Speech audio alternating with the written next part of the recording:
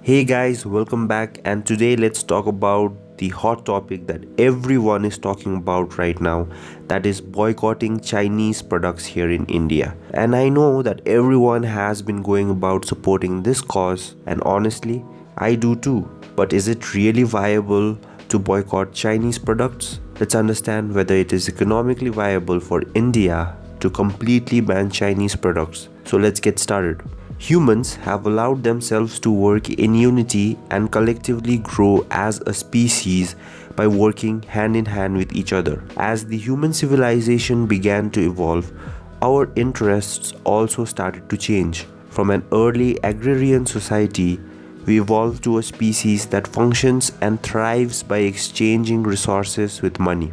This exchange of resources is now called trade, and trade has helped countries grow rapidly. The world we live in is a large intertwined network consisting of different countries, and for all the lofty ideals that we believe in, we are remarkably reliant on each other. Most of us specialize in only one thing. A writer writes, a sales agent sells, a teacher teaches, and a web developer makes websites. And despite our limited skill set and unique specializations, we can still access a wide array of resources and live a fulfilling life thanks to the principle of exchange. Money and trade bridge the gap between what we can produce and what we can consume.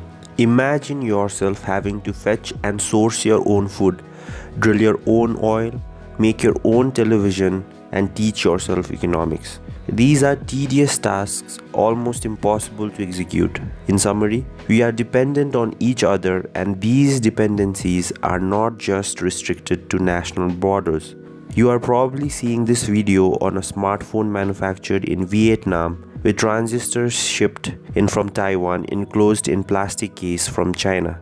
The plastics were probably made using oil imported from Oman and drilled by a labor force dominated by Indians. And sure, you could try to eliminate these dependencies, but it comes at a cost. And people simply don't like paying a premium. Consider India.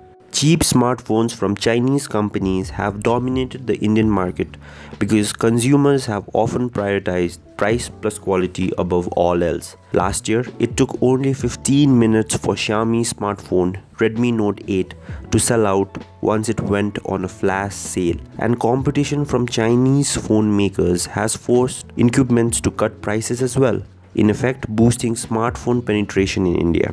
In 2015, we had close to 200 million smartphone users.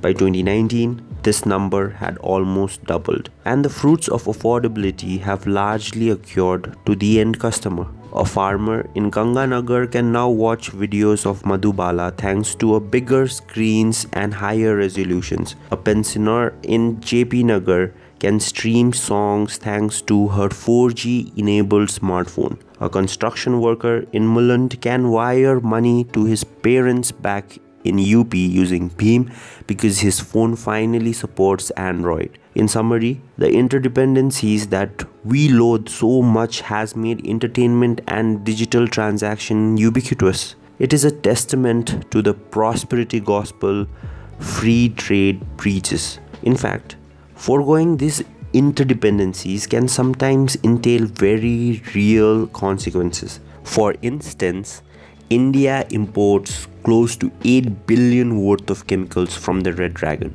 But China has only been able to carve an edge in the production and distribution of organic chemicals by incurring steep social costs. Chemical factories are notorious for emitting high amounts of pollutants, and China's lax environmental laws enabled manufacturers to run coal plants in full steam with the ultimate objective of minimizing costs. And so, toxic factories mushroomed across the country, burning dirty fuel, turning the blue skies of northern China into a dark cesspool of carbon and sulfur dioxide. Pollution masks became a staple among Chinese citizens, and by some estimates, over a million people were expected to die prematurely. So in effect, China was able to offer dyes, chemicals, and surfactants at affordable prices by polluting their skies. And reducing these interdependencies would also entail bearing the same burden. We would have to minimize compliance cost by diluting environmental norms, by putting human lives at stake, Indian lives at stake, and it's a price that we have refused to pay. But that doesn't mean we shouldn't reduce interdependencies at all.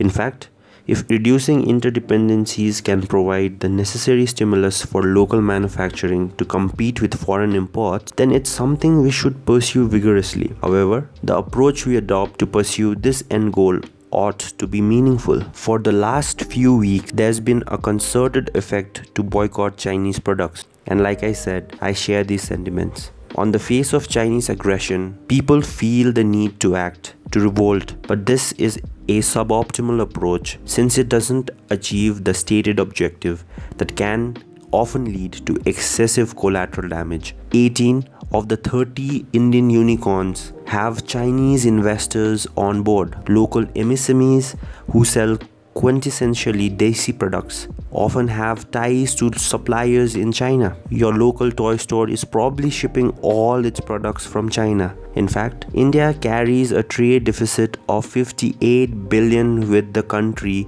and we can't wipe away this deficit overnight. But there's an economically sustainable approach to promote local manufacturing, and it's not driven by boycotts. Instead, it's driven by incentives. Offer the right incentives and you can get the people to do the most amazing things. The Indian government set aside rupees 50,000 crores to incentivize local and global electronic manufacturers to make in India only recently. They also set aside another 10,000 crores to incentivize manufacturers and source and produce raw materials for pharmaceutical drugs. This is how you reduce dependencies with China, not boycotts. The tragedy here is that news media has dedicated very little time to discuss the incentive programs. Instead, we've had endless shows on Chinese boycotts and mindless posturing. This feedback loop is dangerous because it gives people the impression that we are left with no resource. But this isn't true. Effective policy making and incentive programs can help us reduce interdependencies. It's a time-tested principle and it is economically sound. So if we really want to hurt China, let's get behind policymakers and scrutinize the incentive programs. That's how you contribute to nation building. So this was all about this video. Please hit the like button and also the subscription button for more content. I'll come up with another video. Until next time, bye.